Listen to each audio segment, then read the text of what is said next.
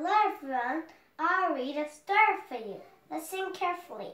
The title is Arthur's Eyes.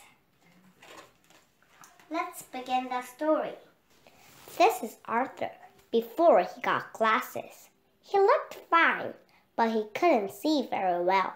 Sometimes he got headaches. Arthur had to hold his book so close that his nose got in the way. He couldn't see the board.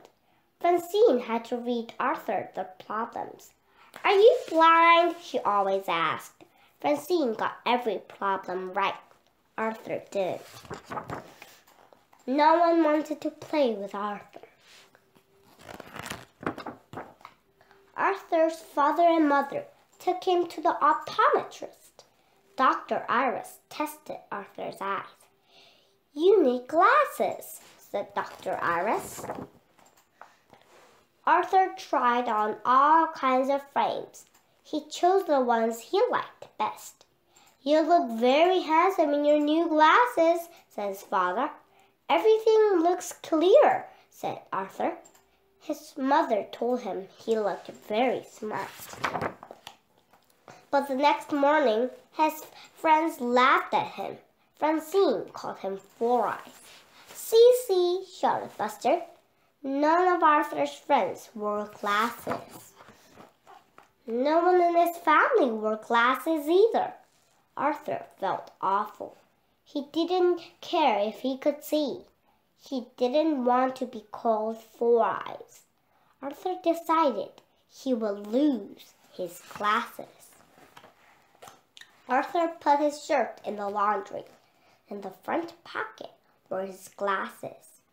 His mother found them the next morning. "You have to be more careful, Arthur. You're lucky they weren't broken." That day at school, Arthur hid his glasses in his lunchbox. He told his teacher he forgot them.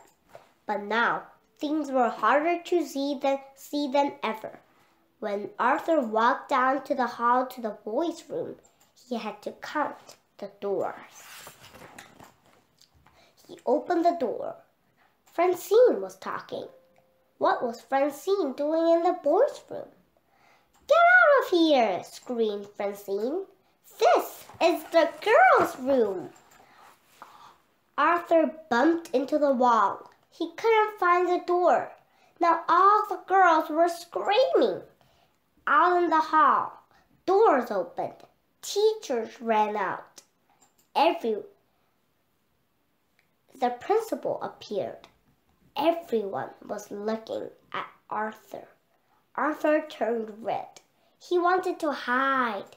The principal took Arthur to his office. Then Arthur's teachers talked to him. "Why don't you keep your glasses in a case in your pocket, as I do?" he asked. "You wear glasses?" asked Arthur. "Yes, for reading," said his teacher. He took them out. They looked just like Arthur's, brown. Suddenly, Arthur felt better. He went to his lunchbox and put on his glasses. In gym, Arthur made 10 baskets. Francine made 4. That afternoon, Arthur didn't need Francine to read the problems on the board. He got every one right. Arthur could see Francine's paper. She missed 2. After school, Francine asked Arthur to be on her team. "I'll consider it," said Arthur. The next morning, Arthur was very surprised when he saw Francine. "They're my movie star glasses," said Francine. "But there isn't any glass in them," said Arthur. "It doesn't matter. They help me concentrate and make me look beautiful," said Francine.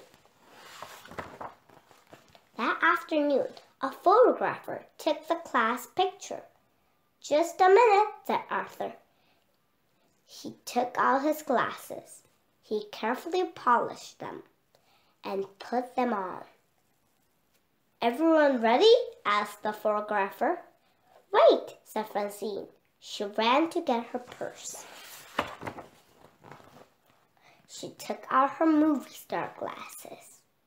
"Okay, I'm ready too," said Francine. "Smile," said the photographer.